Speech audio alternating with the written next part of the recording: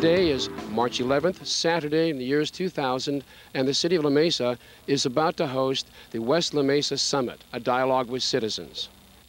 The agenda for the West La Mesa Summit included 3 rounds of questions for the participants to discuss. As the participants gathered, some had comments on why they were attending this event. I'm just interested in what La Mesa is up to and what the plan is going to be. I'd like to see a few more parks in our neighborhood, and there's some vacant areas that could be developed that way. Looking forward to El Cajon Boulevard being one of the beautiful spots of La Mesa. Well, we've been having a collaborative kind of started by our school called La Mesa West, and I would really like to see what other citizens think about West La Mesa in addition to our collaborative. Hear the voice of the people that live here and what they want to do in this area. I'm responsible for building the Ray and Joan Kroc Community Center, and it borders on La Mesa, so we feel that in planning, probably the Ray and Joan Kroc Community Center will play a role in all of the planning. I want to get involved in the planning process. La Mesa's been good to us, our affordable housing park, and anything I can do to help advance the planning process from my perspective, I'm sure welcome the chance to do so. I got an invitation and just to see what they're going to be talking about today. I think that number one, we need to know what San Diego has plans for their city as it's going to match up to ours. I think we need to establish identification of La Mesa as a city itself and what it's going to do, make it more attractive to everybody. We need identity. Lack of street lighting. It's very, very dark. My customers are mostly older folks, and they're reluctant to come out in the evenings because that area, this kind of scares them, although I've seen in the last year that I've been there that it's really a nice area. Our parks are the less maintained. The roads have recently been maintained, but there's a lot of things that the city could be doing that could improve our area. I have a large financial investment and a large investment of time in some properties in West La Mesa, and I'm dedicated to getting them to be the best properties they can be. I'm mainly concerned about the El Cajon Boulevard revitalization project, and I want to make sure that the city council is aware of, besides the frontage street of El Cajon Boulevard that people drive by, but also what's behind it. Well, I'm here because I'm concerned with the crime situation in the El Cajon Boulevard area. This is really impacting so many of the elderly, the handicapped that are there. City Manager Dave Ware gave the group some background on the La Mesa Summit and why it was being held, and then explained the day's format. And we want to make sure this is a dialogue, a two-way communication on key issues and opportunities. Rachel Hurst from the La Mesa Community Development Department posed the questions for the first round of discussions.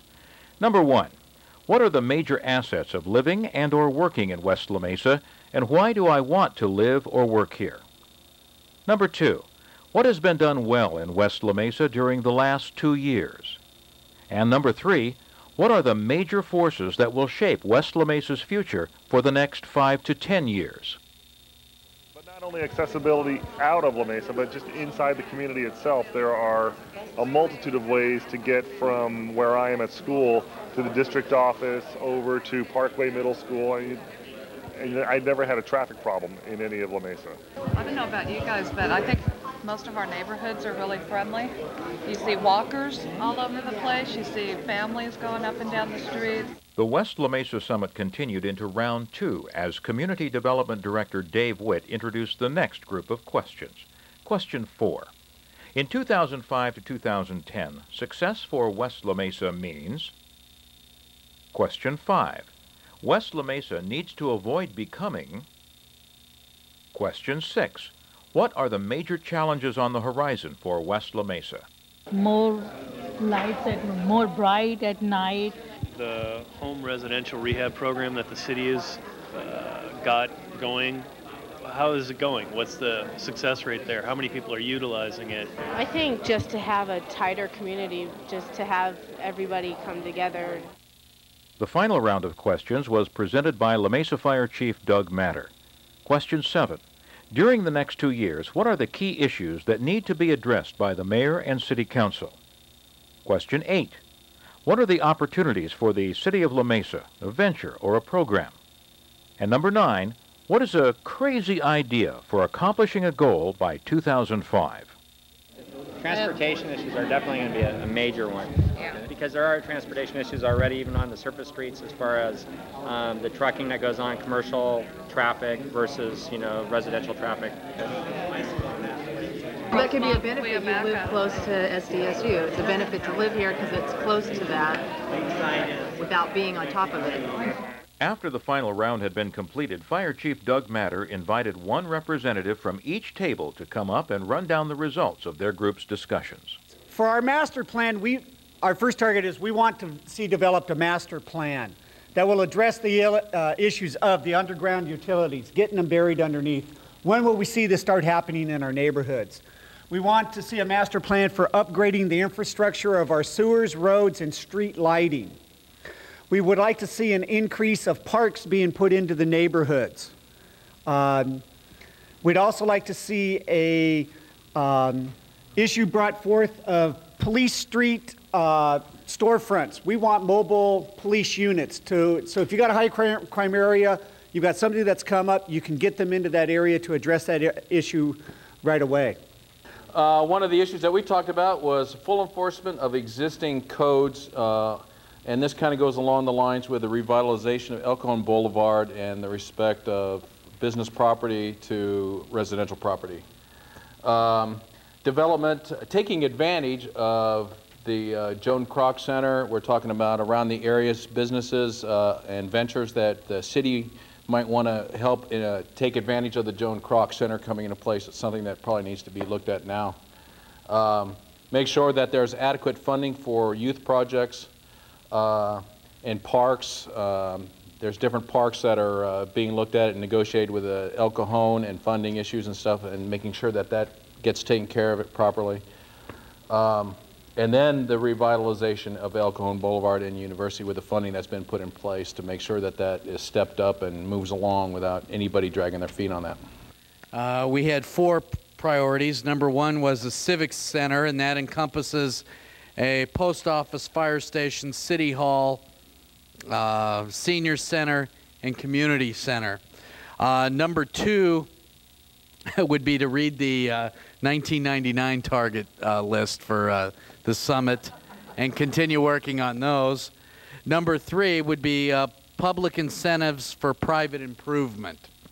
And number 4 would be form neighborhood code compliance committees.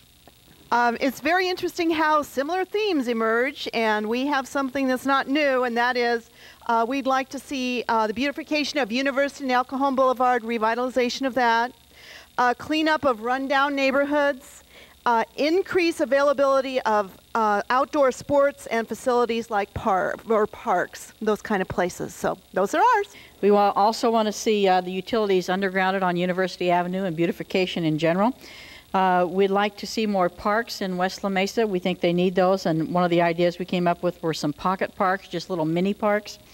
And also we would like to establish a community day. We think that would go over really well. It would be a multi-generational activity, and we could possibly expand the Flag Day parade to an all-day activity so Grandma and Grandpa could boogie at night out there after the Flag Day. Okay? First thing we want to do is make sure we partner with the trolley system as it comes to the area. We want to avoid mistakes that may occur now and be very, very costly in the future, so I want them to pay close attention to maximizing our position there. We also want them to be sure to create an economic strategy so that we will have a future that's available to us and we'll have the finances to do it with. And last but not least, create and revitalize the El Cajon and University both. It'll be a major asset to our community. We absolutely want to capitalize on the Kroc Center. We know the Kroc Center is going forward, but we want the City Council to make sure La Mesa gets the most out of it for its residents. Neighborhood improvements and revitalization to include better and more bike trails, get those cars off the roads, bike to work. Maintain fiscal stability, which one method of doing that is to impact state and local government finance charges. We're real big on the spay and neuter policies, and business-friendly environment. We want to impact the community with vital businesses that we can shop at, spend our money at, and keep the money here in La Mesa. So the top 3 goals for Table 8 were to complete the beautification of El Cajon Boulevard and University Avenue, establish West End redevelopment areas, and hire an additional code compliance officer specifically to work in the West End of town. And then as another goal, we had to expand and improve West End parks. I'm the spokesperson for Table 7. The thing that we want to see is expand senior facilities and their programs and market them better, get more state and federal dollars to come back to the cities so we can provide better city services, state and federal monies, because they're just sitting on a number of our dollars that are back there in Washington. Get all agencies together in a collaborative fashion so we can get all the unused resources that we have at that school level, at the city level, at the state level, at any level, get them all together so we can go ahead and provide better facilities and for the community. During the closing session, City Manager Dave Ware explained that all West La Mesa Summit participants would receive a summary of the ideas and comments generated that day in the mail. Then Mayor Madrid and members of the City Council made a few closing remarks, stressing the importance of community involvement by citizens and thanking everyone for their participation. It's one of the first times I've been satisfied with the taxes I've paid. I really saw some results for what I've invested. I think our city officials, quite frankly, earn a little more money than I paid them this year. I think he had a very good diversity as far as the type of people that came to the summit meeting. And this is my second one. I was here last year. And I think whenever you bring a good, interested group of people who really care about their community, you're going to get some great ideas. Even though a lot of this has to do with, commercial and retail areas, I tried to, and it was very receptive by the people at my table, that there's a real importance for keeping and retaining and expanding the possibility of people working here, jobs, and good jobs. I think it was visionary. We had a lot of great ideas, a lot of things that I hadn't considered personally that go into coming up with a game plan for the future. And I'm curious to see how it pans out. The school is certainly part of the community. When you talk to people about what makes strong communities and what they value in a community, schools are usually pretty high on the list. This is an investment in the future of where the city is going to be going. We had a total of 60 committed residents from the community who care about their community, who came out here and shared their ideas and their thoughts, who challenged us to do a better job, and that's exactly what we need. It's pretty evident that the people who have come are pretty well satisfied. I think they feel it's a very productive use of their time. They got a chance to give their input and to get some feedback from experts within the city.